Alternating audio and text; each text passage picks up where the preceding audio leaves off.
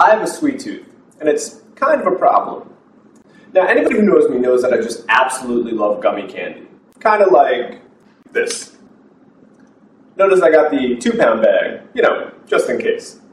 Now, my problem is that when I start eating this, I just can't stop.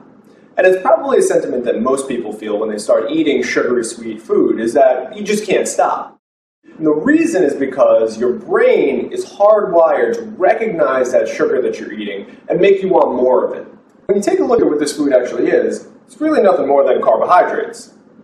Most people think about carbohydrates as bread, cereal, pasta, but sugar is also a carbohydrate. So, what's a carbohydrate? All carbohydrates chemically are built from carbon, hydrogen, and oxygen in varying amounts.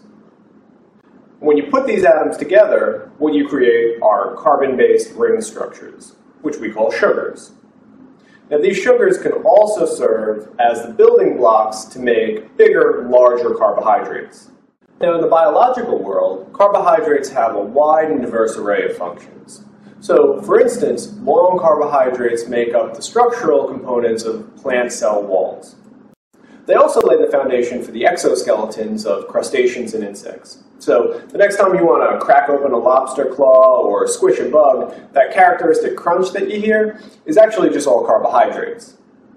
Now, carbohydrates can also be used for cellular communication.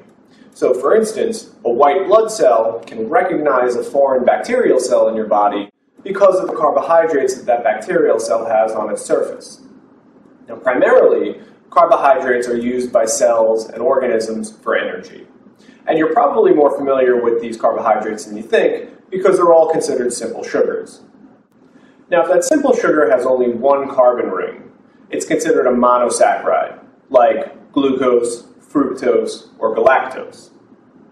Now, if you take two of these monosaccharides and connect them together, you've created what's known as a disaccharide, like sucrose, lactose, or maltose.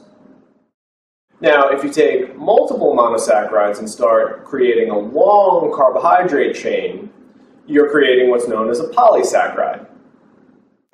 Now, in your body, one of the most important polysaccharides is called glycogen. And glycogen is a molecule that's actually made by your body in order to store sugar for later use. Now, as far as nutrition is concerned, polysaccharides that you ingest are usually referred to as complex carbohydrates. And these get broken down into two basic categories. Starch, like you find in potatoes, rice, and corn, and fiber, like you would find in green vegetables, beans, and whole grains.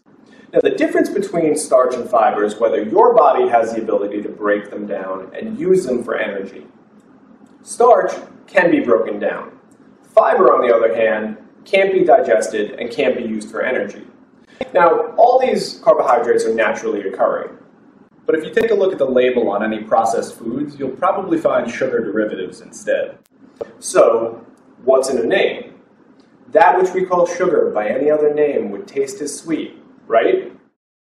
Now, all these sugar derivatives are added to food because the producers know that you're hardwired to want it.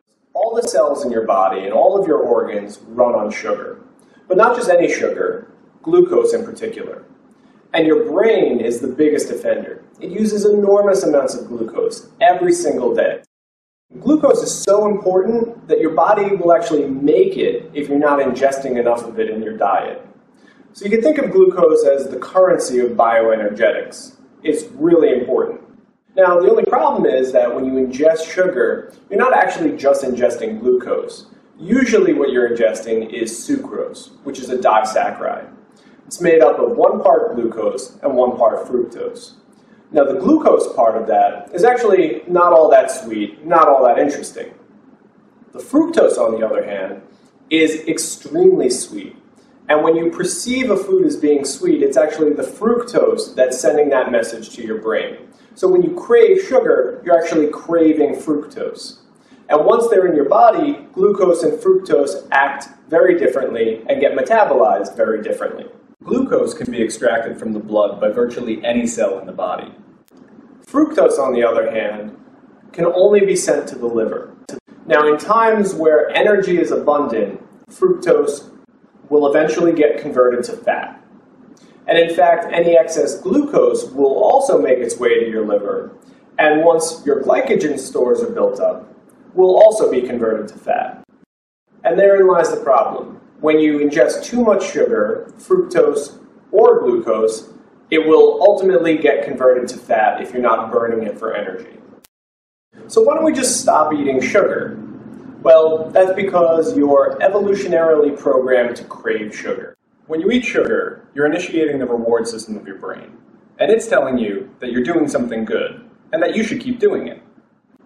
Now, the molecule that's associated with the reward system in your brain is called dopamine. And it's that molecule that's associated with that warm, euphoric, fuzzy feeling that you get when you do something pleasurable. So, am I addicted to sugar? Yeah, you better believe I'm addicted to sugar. But so are you, and so is everybody. You really can't help it. It's just evolution.